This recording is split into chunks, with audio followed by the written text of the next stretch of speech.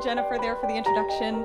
Thank you all for being here. I'm Amirah Vann. As she said, I'm one of the producers of Modern Love, the podcast, and we are so very, very thrilled to be here at Werk It. So thank you for that. For anyone who doesn't know, Modern Love, the podcast, is a collaboration between WBUR in Boston and, of course, the New York Times, and we're very excited that we have teams from both the New York Times here, a lot of great representation from the Times, and from WBUR, so thanks to those people for being here. We're glad to have you. You're going to be hearing from a couple of people involved with the podcast in addition to myself. We have the wonderful Daniel Jones. He's the editor of Modern Love. Give it up for the New York Times.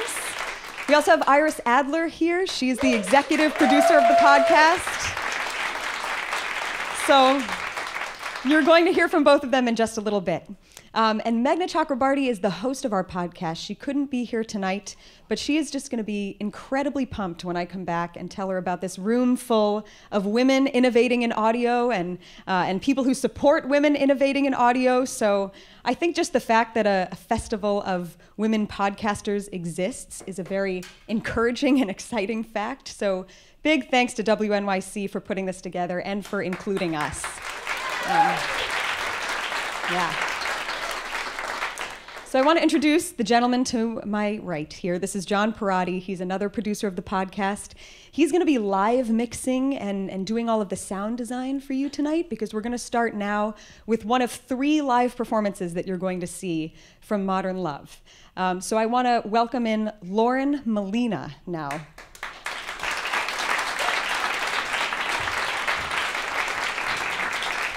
So I want to brag about Lauren for just a minute here. She made her Broadway debut in 2005 in the revival of Sweeney Todd. If anyone saw that, this was this incredible version where the actors were also playing the instruments. So not only was she playing Joanna, she was playing the cello playing Joanna.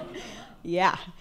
She's performed extensively on and off Broadway. She's also she's one half of this great comedy duo called The Skivvies, and which is what it sounds like. And right now she's going to be reading Rosemary Counter's Modern Love essay for you called A Craigslist Missed Connection Lure.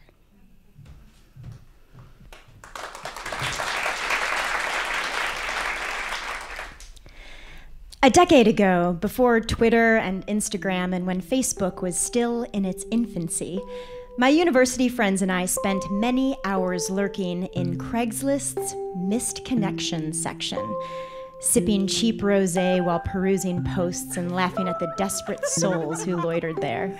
The more pathetic the ads, the better. You, Asian in green toque. Me, skinny jeans reading. Wanted to say I liked your smile, but you got off at Eglinton. Perhaps it was a fluke, or maybe our habit made what happened inevitable. But one night, my friend Kate saw an ad that read, "You were at the Drake Hotel, slim with red hair in a black satin top. I didn't say hi because you were dancing with your friends. I've never done this before, but I thought, hey, it's worth a shot." "This is you!" she squealed. "This is seriously actually you." In those days, I was red-haired, and that night my friends and I, me in a black top, had indeed been sipping mojitos at the Drake, celebrating a birthday in an intimate group that, yes, might have been intimidating to a guy wanting to approach one of us. Despite how I had mocked those who posted on Missed Connections, I needed no convincing to reply. "So this is random," I wrote, "but I think I might be the girl you saw." He answered within the hour, shocked his post had found me, if I was in fact the woman he saw. After some witty banter, I sent him a photo. "It's you," he wrote.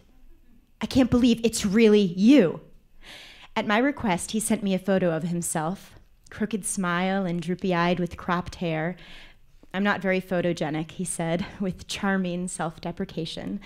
It all felt so sweet, strange, and surreal, and impossibly romantic.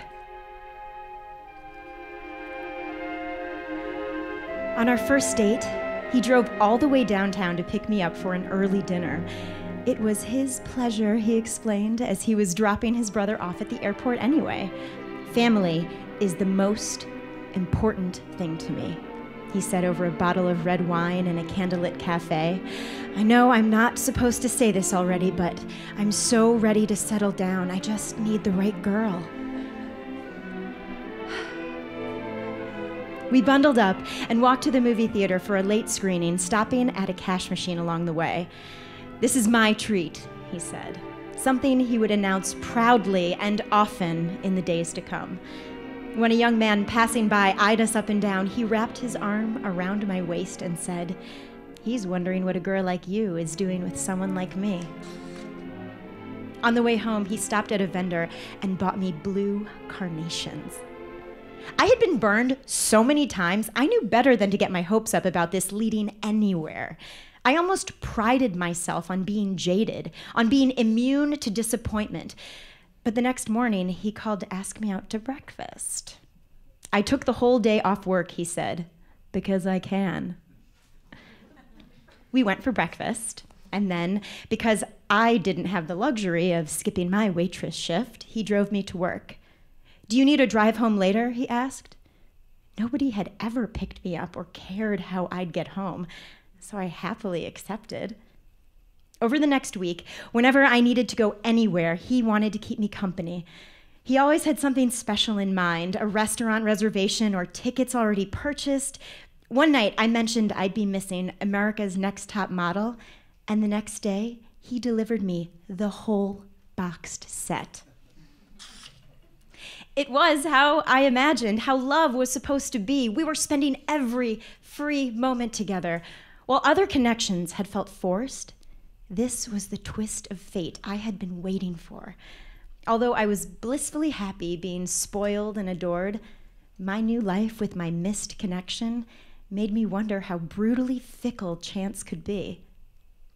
What if Kate hadn't clicked on his ad that night? What if he had been too shy to post it? What if fate hadn't intervened and we had never met at all? And what if the universe, as quickly as it had given him to me, snatched him back? I posed questions like these to Kate and nearly everyone I knew, making me insufferable, I'm sure. And then 10 days into the best relationship I'd ever had, nonstop romance, presents, cuddling, Kate appeared unannounced at my doorstep. She hadn't seen me much recently, as bad friends like me often disappear when consumed with a new man, and she had a bad feeling. I had a bad feeling too, but mostly about her, imagining that she felt jealous, possessive, and alone. Chance had favored me, but not her, though I smugly assured her that someday that would change if only she believed. Something had shifted in me when my silly fantasies turned real, and if there were any red flags, I refused to see them. So Kate pointed them out. Why, for example, didn't I know more about his life, despite having spent a solid week together? Because he was such a good listener that I did most of the talking. Why had I never been to his house? Because he lives way uptown and I don't drive. Why the disproportionate number of presents? Because he's the most generous man I've ever met. Why were we going on 3 dates a day? Because I was finally getting the attention I deserved.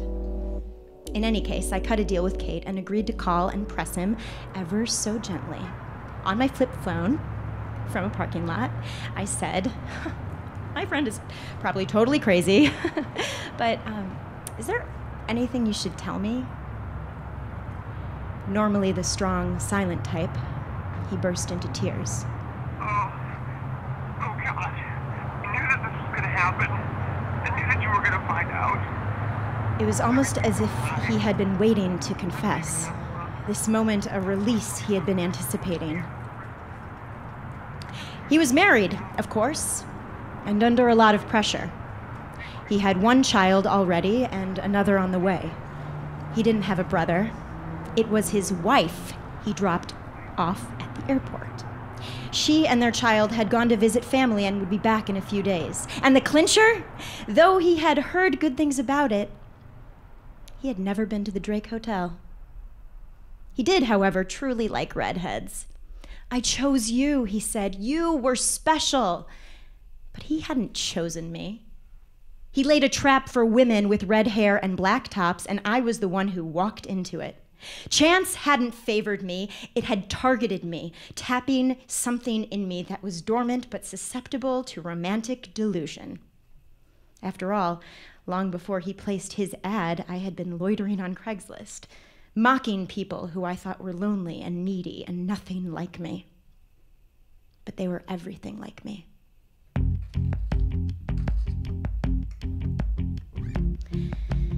We were all hoping love wouldn't miss us. We were all eager to believe that love for us was meant to be. After our 10 intense days together, my missed connection disappeared as quickly as he had arrived, timed almost to the day of his wife's return.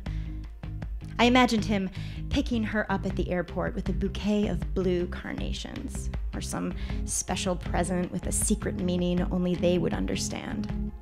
Or maybe he didn't do things like that for her anymore. For a long time, I considered sending her an email, possibly anonymously, but decided against it. I didn't know her or what she might do. Those rambunctious evenings of rosé and Craigslist stalking are long gone. But sometimes I type the name of my missed connection into Google, and there he is, easily found now on nearly every social media platform, smiling wide with his arms crossed or tweeting about his life's minute details. Everything I needed to know is right there, a decade too late. Meanwhile, he and his wife have divorced. They weren't meant to be either, apparently. One thing I do know, meant to be is just a fairy tale we tell ourselves. Sometimes, it's even an ad on Craigslist.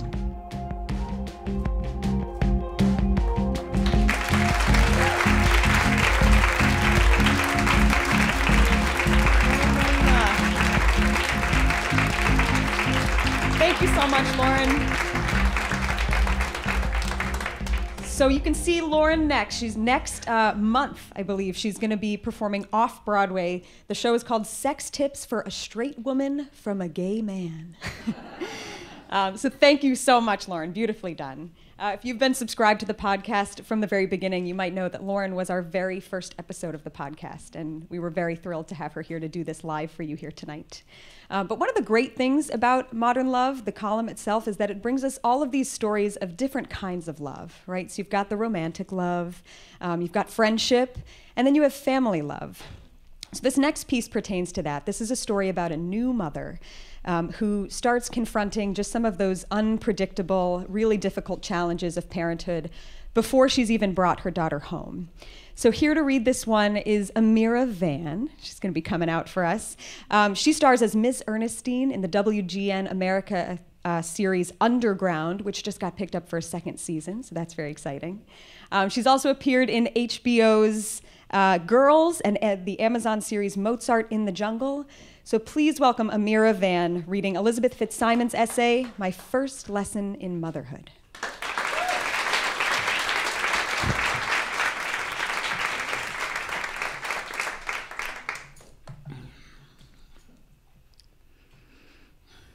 I saw the scar the first time I changed Natalie's diaper.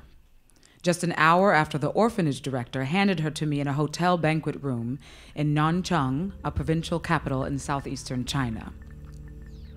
Despite the high heat and humidity, her caretakers had dressed her in 2 layers, and as I peeled back her sweaty clothes, I found the worst diaper rash I'd ever seen, and a 2-inch scar at the base of her spine, cutting through the red bumps and peeling skin. The next day, when the Chinese government would complete the adoption, was also Natalie's first birthday. We had a party for her that night, attended by families we'd met and representatives of the adoption agency, and Natalie licked cake frosting from my finger. But we worried about a rattle in her chest, and there was the scar. So afterward, my husband Matt asked our adoption agency to send the doctor. We had other concerns too. Natalie was thin and pale and couldn't sit up or hold a bottle. She had only 2 teeth, barely any hair, and wouldn't smile. But I had anticipated such things. My sister and 2 brothers were adopted from Nicaragua, the boys as infants, and when they came home, they were smelly, scabies-covered babies who could barely hold their heads up. Yet those problems soon disappeared. I believed Natalie would be fine too. There was clearly a light on behind those big, dark eyes. She rested her head against my chest in a baby carrier and would stare up at my face, her lips parting as she leaned back, as if she knew she was now safe. She would be our first child.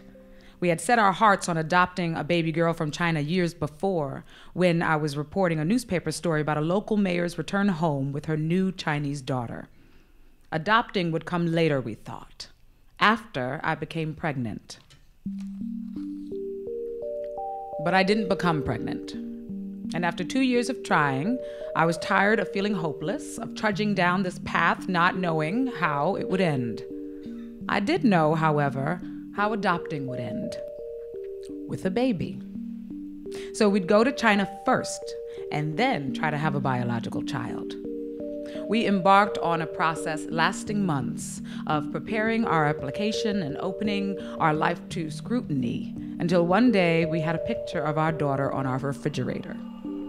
14 months after deciding to adopt, we were in China.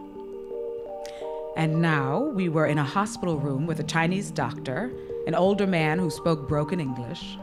After listening to Natalie's chest, he said she had bronchitis.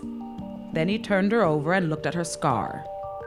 He suspected she had a tumor removed and wondered aloud if she had spina bifida before finally saying that she would need to be seen at a hospital.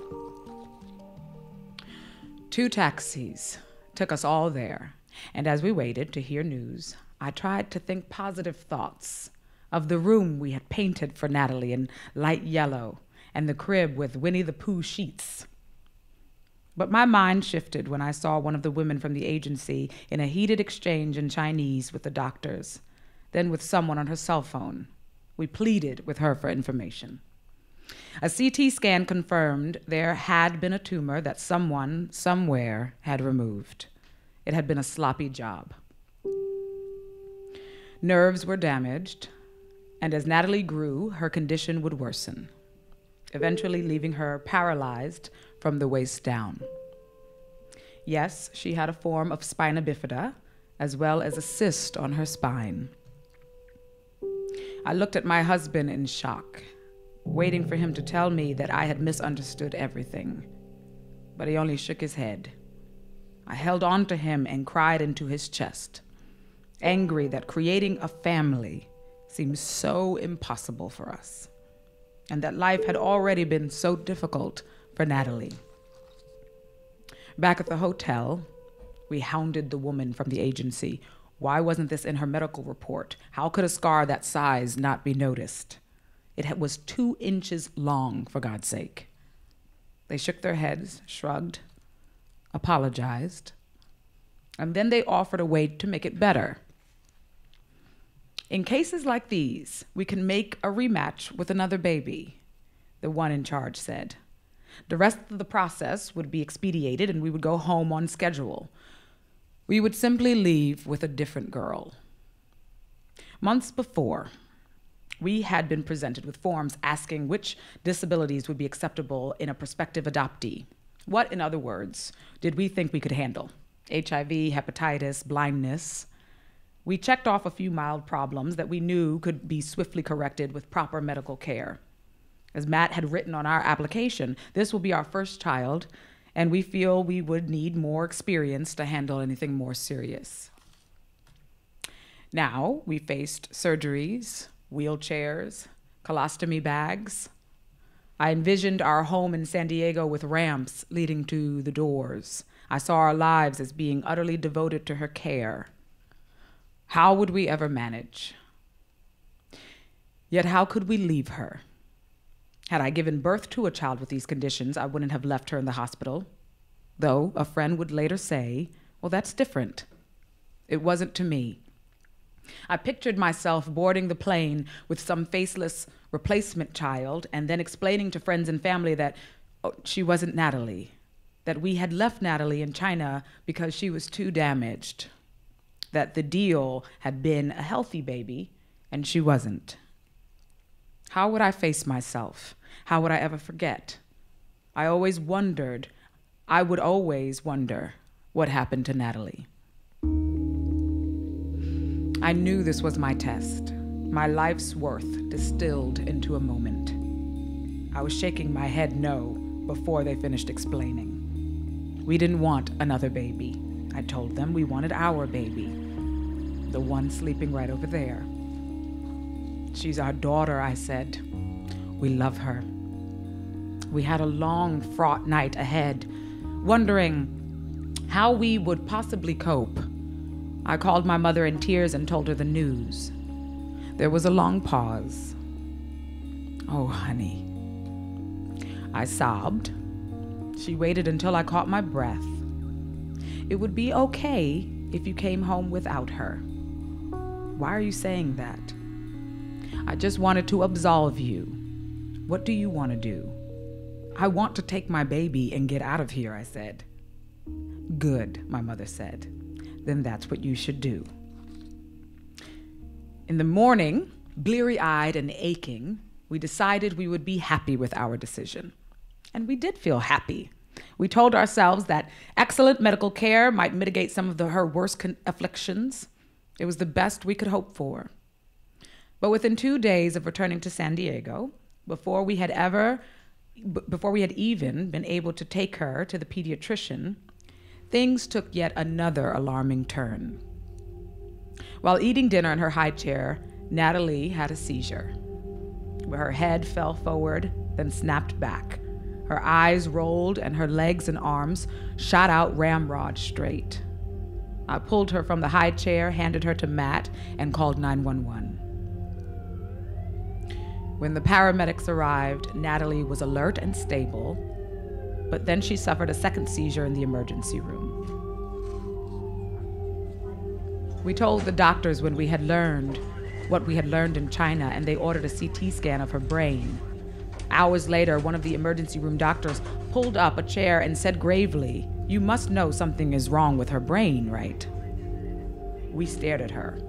Something was wrong with her brain, too, in addition to everything else? Well, she told us, Natalie's brain is atrophic. I fished into my purse for a pen as she compared Natalie's condition to Down syndrome, saying that a loving home can make all the difference. It was clear, she added, that we had that kind of home. She left us, and I cradled Natalie, who was knocked out from seizure medicine. Her mouth was open, and I leaned down, breathing in her sweet breath that smelt like soy formula. Would we ever be able to speak to each other? Would she tell me her secrets, laugh with me? Whatever the case, I would love her, and she would know it. And that would have to be enough. I thank God we hadn't left her. She was admitted to the hospital, where we spent a fitful night at her bedside. In the morning, the chief of neurosurgery came in. When we asked him for news, he said, "It's easier if I show you." In the radiology department screening room, pointing at the CT scan, he told us the emergency room doctor had erred. Natalie's brain wasn't atrophic. She was weak and had fallen behind developmentally, but she had hand-eye coordination and had watched him intently as he examined her. He'd need an MRI for a better diagnosis. We asked him to take images of Natalie's spine, too. He returned with more remarkable news. The MRI ruled out the brain syndromes he was worried about, and nothing was wrong with Natalie's spine. She did not have spina bifida. She would not become paralyzed. He couldn't believe anyone could make such a diagnosis from the poor quality of the Chinese CT film. He conceded there probably had been a tumor, and that would need to be monitored, but she might be fine. The next year would tell. There would be other scares, more seizures, and more physical therapy to teach her to sit, crawl, and walk. She took her first steps one day on the beach at 21 months, her belly full of fish tacos. Now she is nearly 3, with thick brown hair, gleaming teeth, and twinkling eyes. She takes swimming lessons, goes to daycare, and insists on wearing flowered sandals to dance. I say to her, "Oh, Natalie," and she answers, "Oh, Mama." And I blink back happy tears. Sometimes when I'm rocking her to sleep, I lean down and breathe in her breath, which now smells of bubblegum toothpaste and the dinner I cooked for her while she sat in her high chair singing to the dog. And I am amazed that this little girl is mine. It's tempting to think that our decision was validated by the fact that everything turned out okay. But for me, that's not the point. Our decision was right because she was our daughter and we loved her. We would not have chosen the burdens we anticipated, but we are stronger than we thought.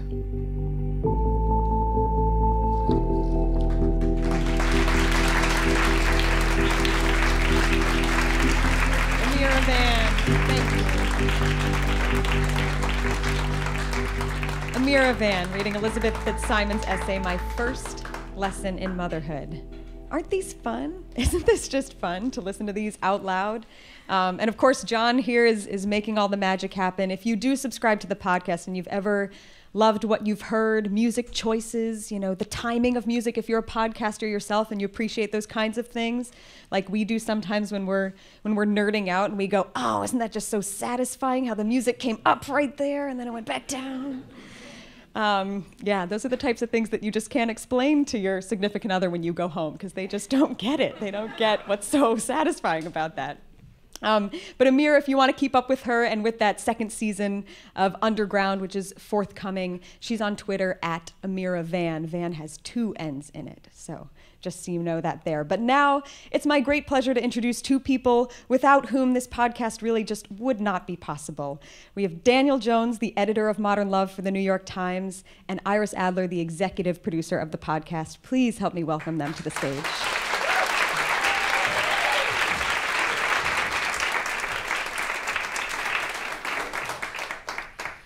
I, for one, need to collect myself after that reading. What And me too. a space she puts us in. I've heard it 25 times, and every time I just go there with her. So, Dan is not only the editor of the column at the New York Times, he's also the creator and founder of the column and has been doing it for 12 years now. And so, at some point along the way, you get a phone call from a public radio station in Boston that says, hey, we love your column, and we'd love to do the audio version. Tell us what your reaction was. Yeah, well, Charlie Kravitz at WBUR just sort of called me out of the blue. I'm still not sure how you got my number, to tell you the truth. It was on my cell phone. And he's never going to tell. And he was driving, so he had to pause a few times to make turns in the call. But he said, we're fans of this column, and we see a future in audio for these stories. And this was not, this was 3 years before the podcast actually launched.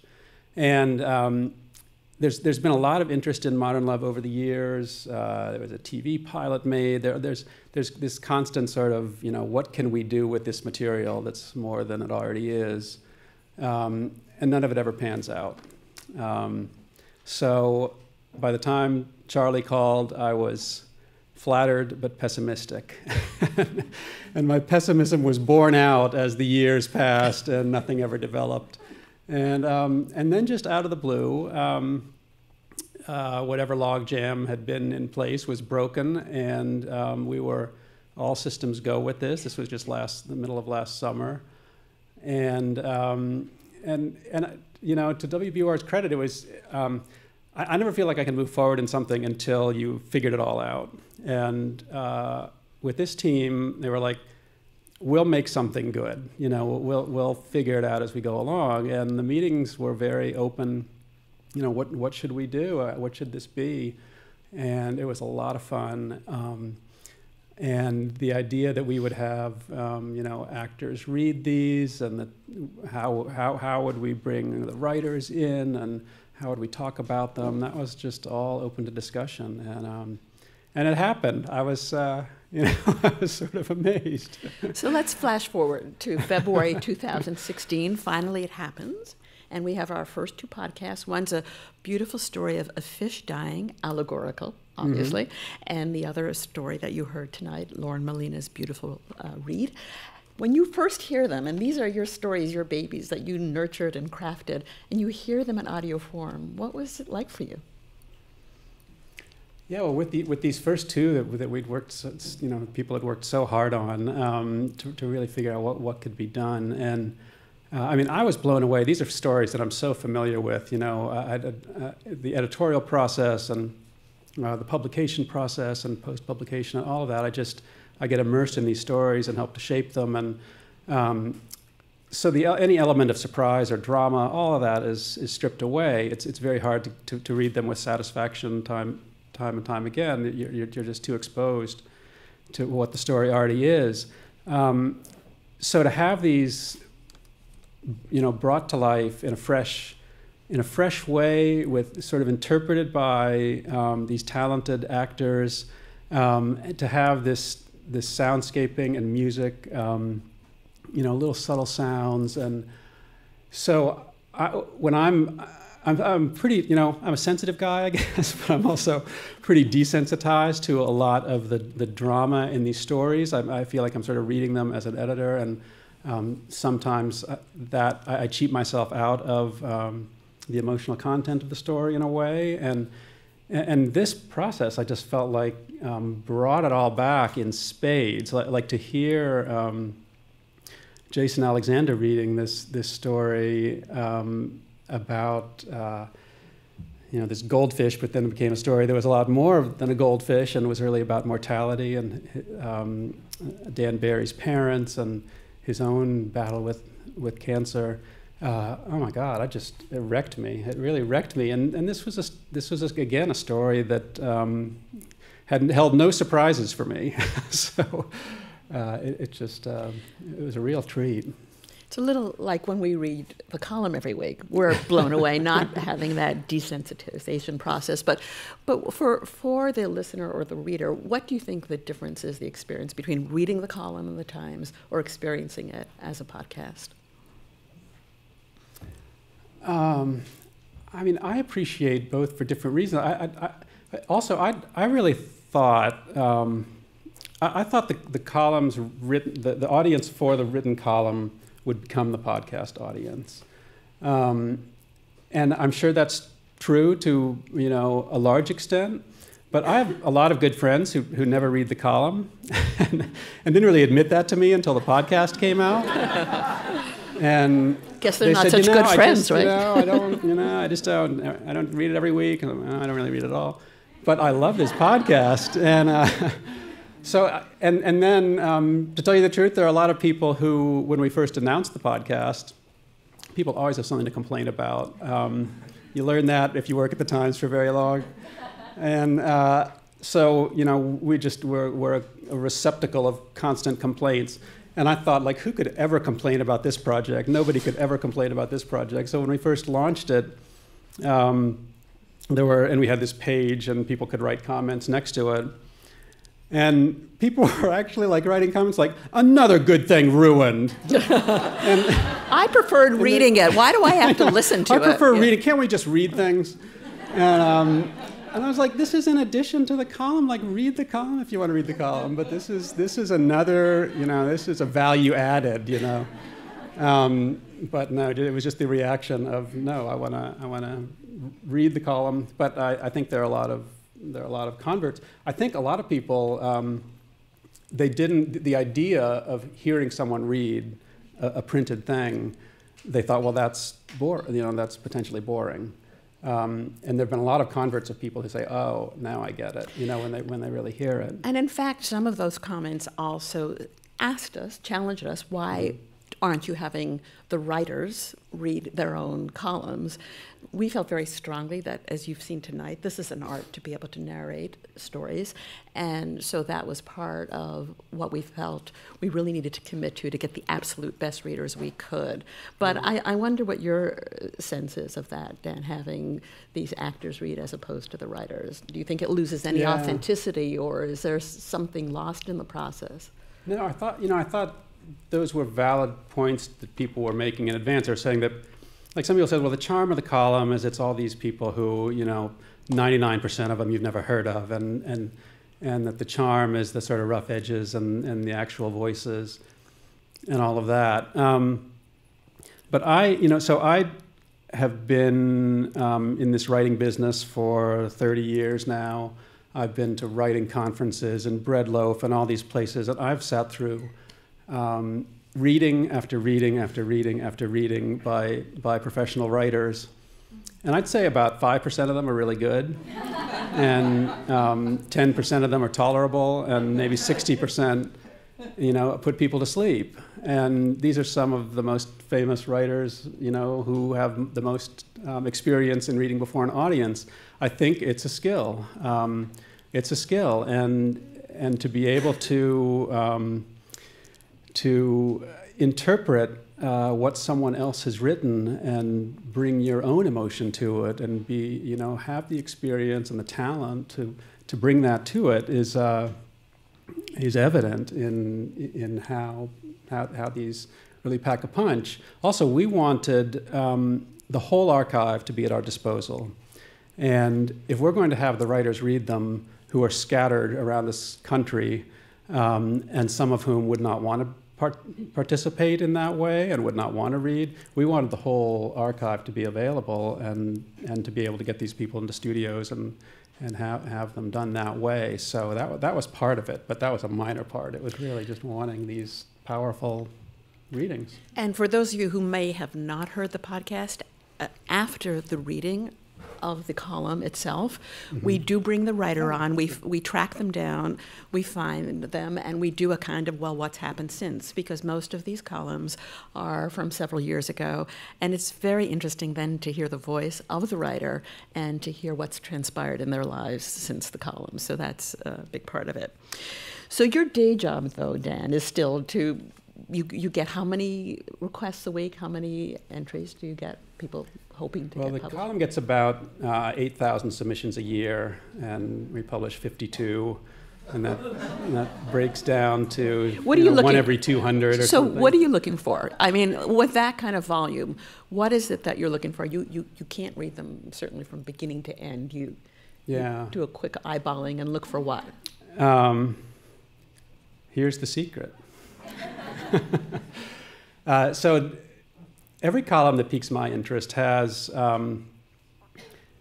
it displays sort of vulnerability and intelligence in almost equal measure. And that's a very hard balance to achieve, because vulnerability is not being aware, is being weak in a certain way, is not knowing what you're doing, and being willing to admit it. But you have to reflect on that experience with a certain intelligence where, this is a smart readership, and they've heard all these stories in one form or another. So you have to make something of that experience and explain it in a way and come to some sort of understanding by the end that a smart reader will read and think, that's said in a way that I didn't quite think of, or that I've been struggling with that and I hadn't quite seen it in that way. So when a story really hits and does well, it has that combination. Particular for this column and in this section, it has to have it helps if it has some contemporary angle, and if the relationship or what it's exploring really has to do with now, today. And that either means it takes place now or today, or it has to do with technology or changes in medicine or changes in how we form families, and what is happening now any old great story, I'll find a way to get in, and maybe mask by not revealing everything that had actually happened 20 years ago. But it really helps if it's recent, all those elements. So that means you're sending out a lot of rejection emails. And I have to say, there's a bit of a setup. Dan has shared with us some of the emails he's received from said recipients of rejection emails. And I can't let you go today without asking you to share some of those with us. Yeah, so this acceptance and rejection process is all done by mail. By email, it's I'm saying no, 190 times and saying yes once. So my job is really saying no all week long. It's reading stuff and saying no nonstop. And I send a personalized letter to everybody. I put their name on it. I've been on the other end of this enough where I know what it feels like to be rejected. So I've tried to be kind about it and responsible about it. Nevertheless, some people get very angry. Men more than women. Shocker. Men are more surprised when they're rejected than women. And they think that a mistake has been made somehow, that their piece possibly didn't earn a spot, that something had to have gone wrong. So some people who get angry send me emails back, very ill-advised, but I treasure them. And I have a whole folder of these. I've saved some of the best ones for you. So I just have a few of these where people have said mean things. It didn't hurt, though. I'm used to it. Dear editor of Modern Love, you need help. Professional help. Journalists are having to work at Al Jazeera. Do you want that to happen to you? It's just a ridiculous response. I mean, it just... So the next person wrote, and this was from a guy. So was the first. And only 20% of the submissions are from men. That's the other thing. You didn't even read it, dude. Now, normally I don't respond to these, but in this case, I had read it. I'd read it actually from start to finish, and I couldn't not reply. So I replied, "Dude, I totally did." That's the bad news. I read the whole thing. And then this woman, she was kind of sweet. She wrote, "Dear Mr. Jones, is there really a Mr. Jones? The story I submitted is compelling and evokes a mountain of emotion. I'm beginning to wonder if I have to know somebody, or know somebody who knows somebody. I don't know anybody. Am I dead? With this letter, I probably am." So one time I accepted someone's piece, and she rejected me. Fair enough. So this woman, I'd sat on her essay for about 3 months. I was way behind, as I always am. And it turned out that she was conducting, at her job, she was conducting a job search and had all these applicants for the job. And so I sent an email that said, very briefly, "My apologies for taking so long to respond to your submission. I'm interested in it.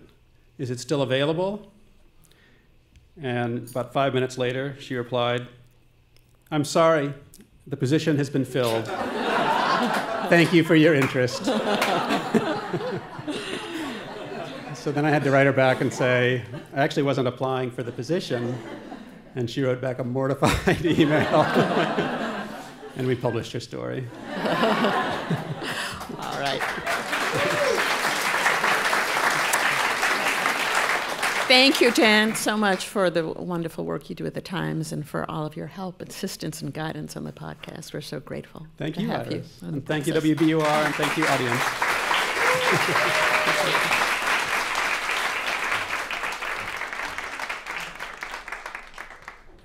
So I think I speak for John as well when I say that we just feel really lucky to work with these two, with everyone at the Times. They've been incredible. Everyone at WBUR has been incredible and so supportive.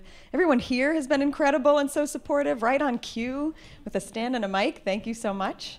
But now I want to introduce our final reader of the night. Michaela Watkins is here. She's the star of the Golden Globe nominated series, Hulu series, Casual. You guys familiar with this? Get on it if you're not. She's here. You may have also seen her in, I'll let you clap for her, don't worry. You may have also seen her in HBO's Veep, the Amazon series Transparent. She's all over the place. Please help me welcome Michaela Watkins reading Amy Sutherland's essay, What Shamu Taught Me About a Happy Marriage.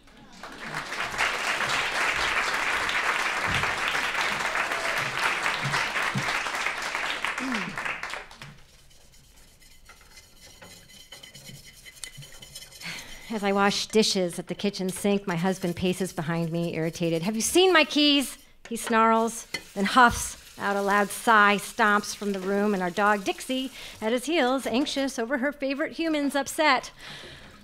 In the past, I would have been right behind Dixie. I would have turned off the faucet and joined the hunt while trying to soothe my husband with bromides like, don't worry, they'll turn up.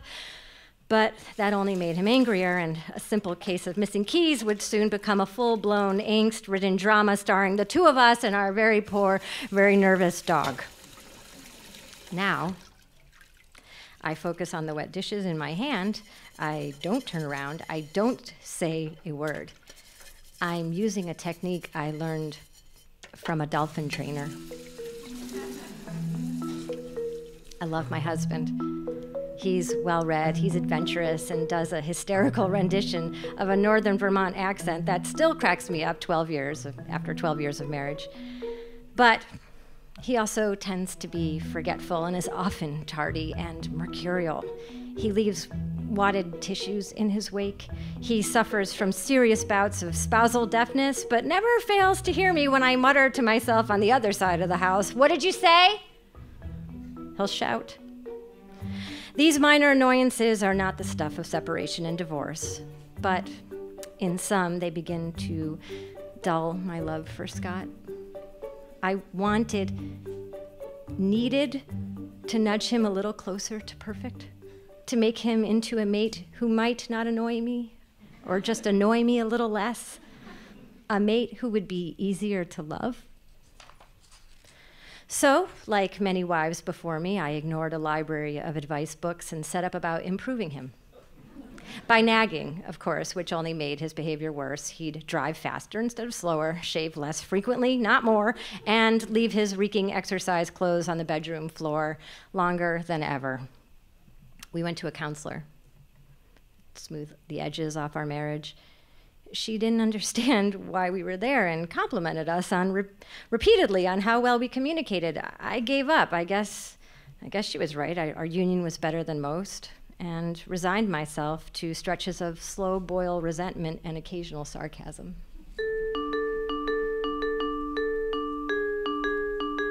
Then, something magical happened. For a book I was writing about a school for exotic animal trainers, I started commuting from Maine to California, where I spent my days watching students do the seemingly impossible. Teaching hyenas to pirouette on command, cougars to offer their paw for a nail clipping, and baboons to skateboard. I listened, rapt as professional trainers explained how they taught dolphins to flip and elephants to paint, and eventually it hit me that the same techniques might work on that stubborn but lovable species, the American husband.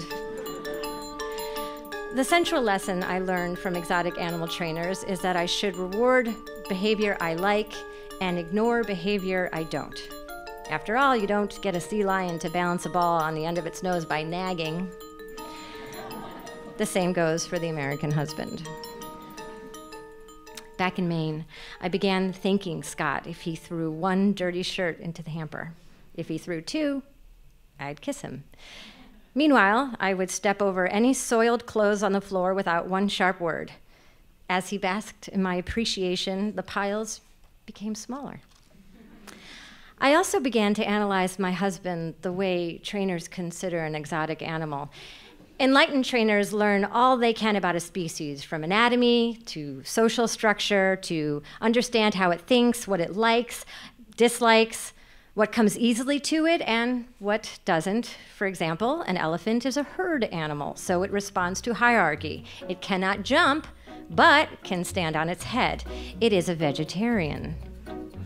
The exotic animal, known as Scott, is a loner, but an alpha male. So hierarchy matters, but being in a group doesn't so much. He has the balance of a gymnast, but moves slowly, especially when getting dressed. Skiing comes more naturally, but being on time doesn't. He's an omnivore and what a trainer would call food-driven. Once I started thinking this way, I couldn't stop. At the school in California, I'd be scribbling notes on how to walk an emu or have a wolf accept you as a pack member, but I'd be thinking, I can't wait to try this on Scott. A dolphin trainer introduced me to least reinforcing syndrome, LRS, least reinforcing syndrome. When a dolphin does something wrong, the trainer does not respond in any way. He stands still for a few beats, careful not to look at the dolphin, and then returns to work. The idea is that any response, positive or negative, fuels behavior. If a behavior provokes no response, it typically dies away. In the margins of my notes, I wrote, "Try on Scott." It was only a matter of time before he was again tearing around the house, searching for his keys, at which point I said nothing, and I kept at what I was doing. It took a lot of discipline to maintain my calm, but results were immediate and stunning. His temper fell far shy of its usual pitch and then waned like a fast-moving storm. I felt as if I should just throw him a mackerel.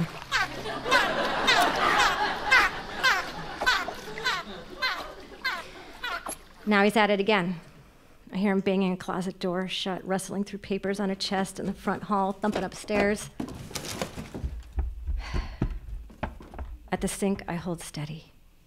Then, sure enough, all goes quiet. A moment later, he walks in the kitchen, keys in hand, and says calmly, "Found them." Without turning, I call out, "Great, see you later."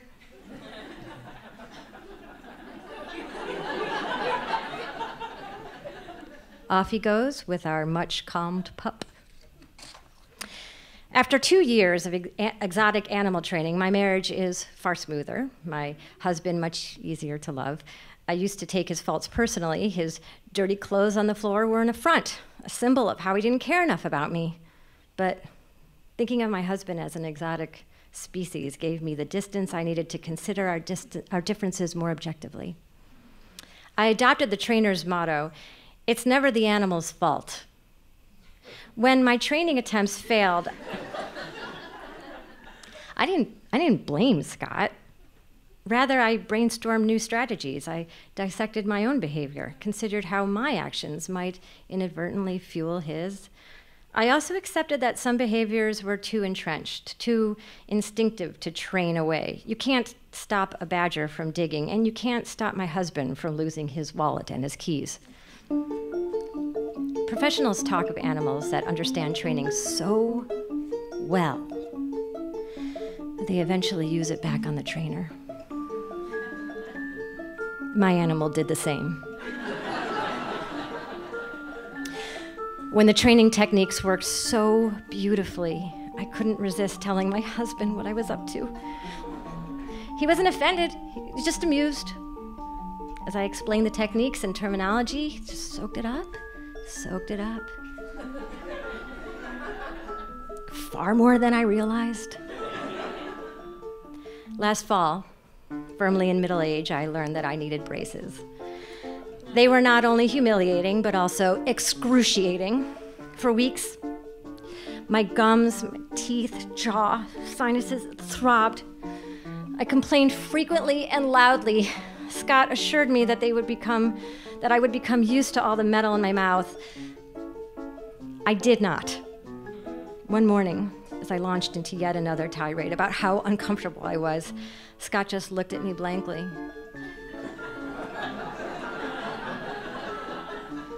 He didn't say a word or acknowledge my rant in any way, not even with a nod. I quickly ran out of steam, and then I walked away. Then I realized what was happening. And I turned and I asked, "Are you giving me an LRS?" Silence. "You are, aren't you?" He finally smiled, but his LRS had already done the trick. He'd begun to train me, the American wife.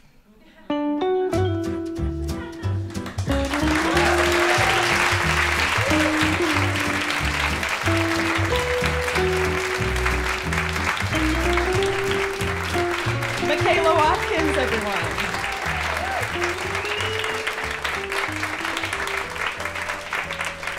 She's the star of the Hulu series Casual. If you haven't seen it already, you might want to see it now, huh? She's pretty good. It's funny because her husband he was here with her tonight. And I was thinking at one point, like, oh my God, she's nailing it. Is he going to think that she wrote this, that this is about him? But no, it was Amy Sutherland's essay, What Shamu Taught Me About a Happy Marriage. It's actually one of the most popular Modern Love columns of all time. And it was one of those ones where when we read it, I knew instantly this was one that we had to adapt for the podcast, as you can see, for obvious reasons. And why you need someone like that, why you need a Michaela Watkins to read it. So this kind of transitions us into our next portion of the evening, which we're going to keep kind of short here because we're running out of time. But we thought that since some of you out there maybe already produce podcasts or are thinking of starting a podcast of your own, that we might just take some quick questions from you about how we produce this podcast, how we choose essays like Amy Sutherland's, how we pick the music, why we mix things the way that we do. So I'm going to invite Iris Adler, executive producer of the podcast, back up. We've got John Parati here as well, who you can see and hear his work clearly. I'm going to pass this to him in case he takes some answers, and I'll hop over there. If you have questions, I'm not sure if there are microphones out there. Are there? There's yes. one that's being passed around. There are. So there will be a microphone passed around. So while that is getting in position, work up the courage to ask a question. We'd love to talk to you.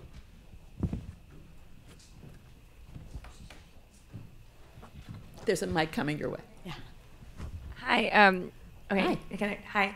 I'm wondering who wrote the music, because we're very addicted to the music, in fact, for this particular podcast. And we listen to a lot of podcasts, yeah.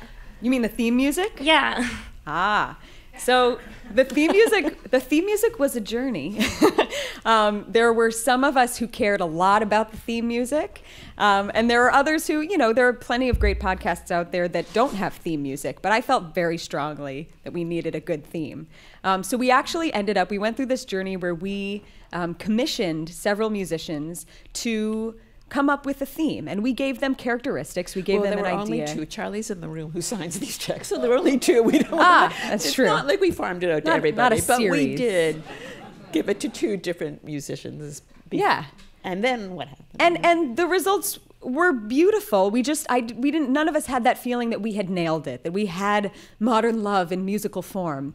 And so then we actually, the Craigslist piece that you heard, the very first piece performed, the original music at the end of that piece is what's now our Modern Love theme music. And we were getting to this place where we were going to launch in like a month. We were getting frustrated. We hadn't found it. And then I'm listening back to an earlier version of the mix at one point, and I hear that music at the end and go, wait a minute. I like this. This is good. And so I think I quickly went into your office and said, Iris, I just want to play you something. Just listen to this. Keep an open mind. And I just played the music without the mix. She said, oh, yeah, I like that. And this was from APM. Which is a music library. Which is a music library that we use. It's all rights-cleared music that we use in our podcast. So it was sitting there all along in there. How many different music pieces do they have, John, in the APM library?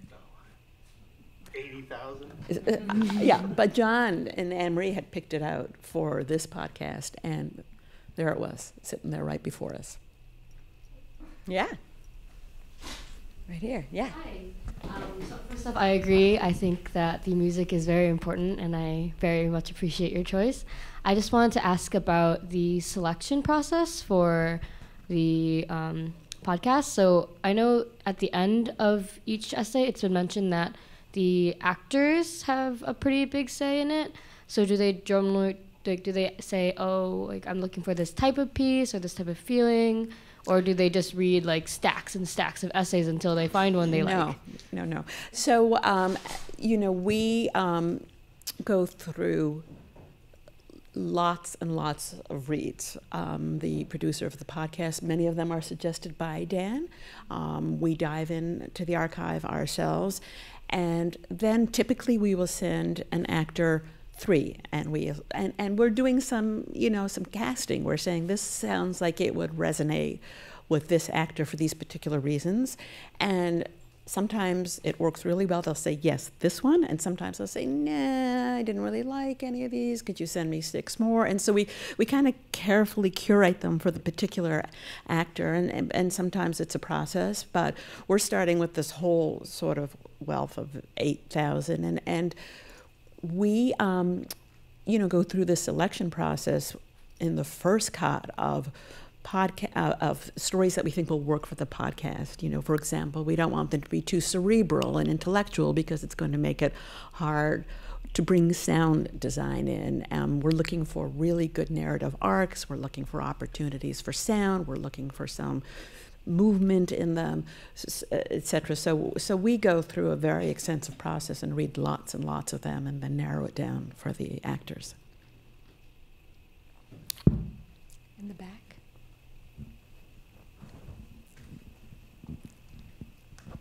I'm just curious, you've spoken so much about sound design, and I'm wondering, in terms of sound effects and backing music, how do you figure out when is too much? Like, at what point does it detract from the narrative, and when do you know that you kind of hit that perfect sweet spot that it augments the story?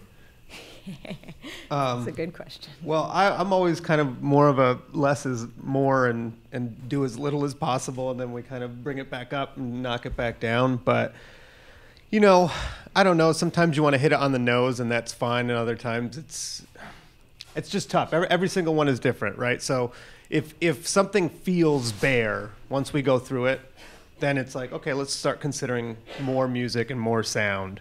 But generally, like I still think if it stands by itself, a lot of the time we'll let it go, So it's a case by case.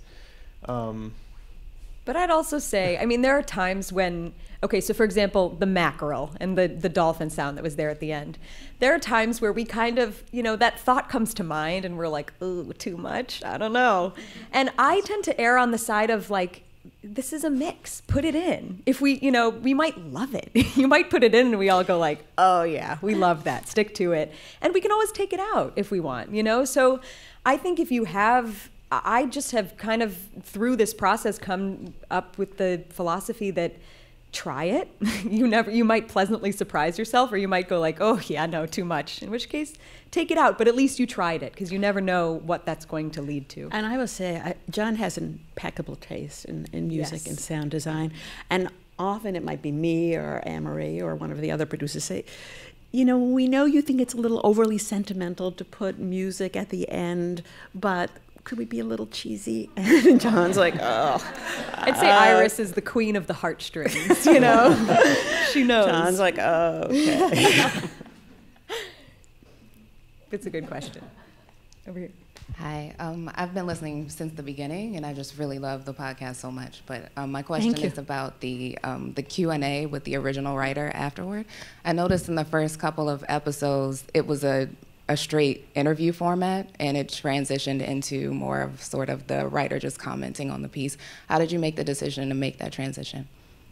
You want to take this? So, we all are deeply embedded in public radio, and there's a very particular public radio style, the doing two ways, following a story or following a piece of content. And we sort of reverted to that, like, let's do just a straight interview with Meghna, the host, and the writer. And we found that there was some kind of discrepancy between the beautifully produced, crafted story and then this straight-ahead interview. It was just too atonal. It just didn't work. And so we started experimenting by interviewing the writer and their significant other, and Dan, who's a really key part of that, and playing with that sound and seeing if we could produce it more like a story, more like a narrative. And we found that to be much more satisfying, so we've stuck with that format. Over here. Oh, in the back. Has there ever been a writer that wasn't necessarily thrilled or pleased with the performance? Knock on marble. Not yet.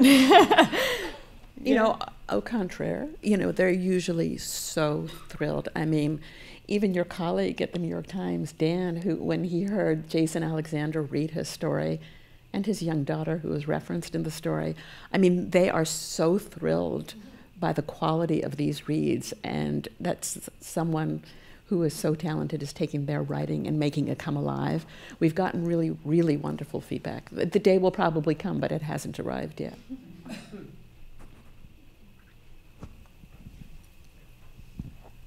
I guess I was wondering, in terms of the working with the actors, is there any kind of rehearsal that you guys do? And then also, in adapting the original article, how much does it change, and what kinds of changes are you making to adapt it for radio, if that's a factor?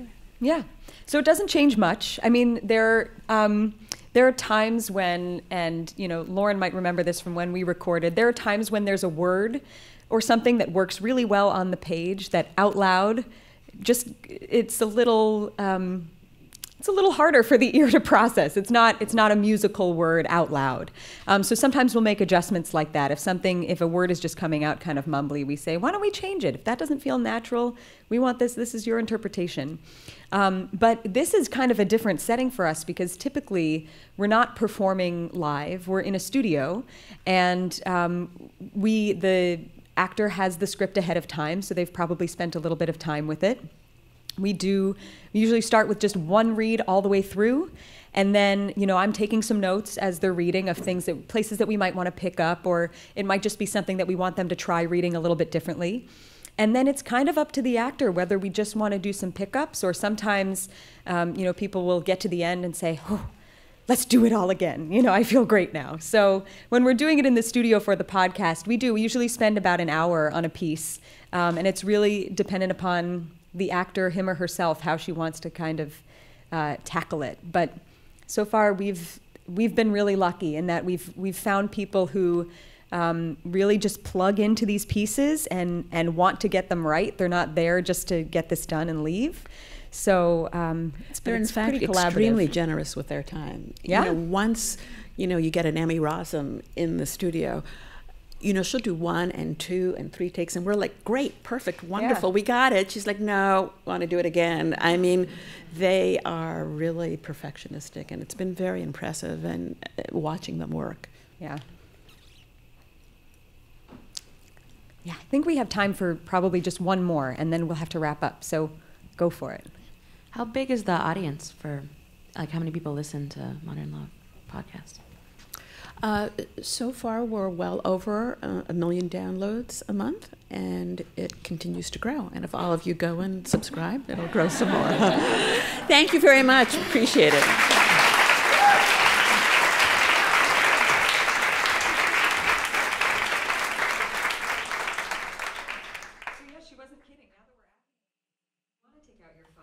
Turn them back on. If you have not subscribed already, please do so. We hope that you've gotten a good taste of these stories and how they can be transported through sound.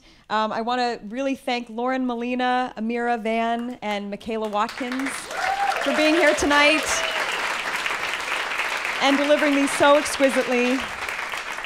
Also, huge shout out to the New York Times and to WBUR, again, without whom this just wouldn't exist.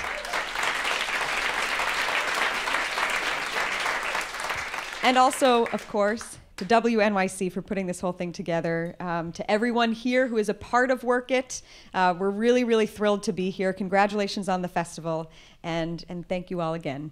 Have a good night.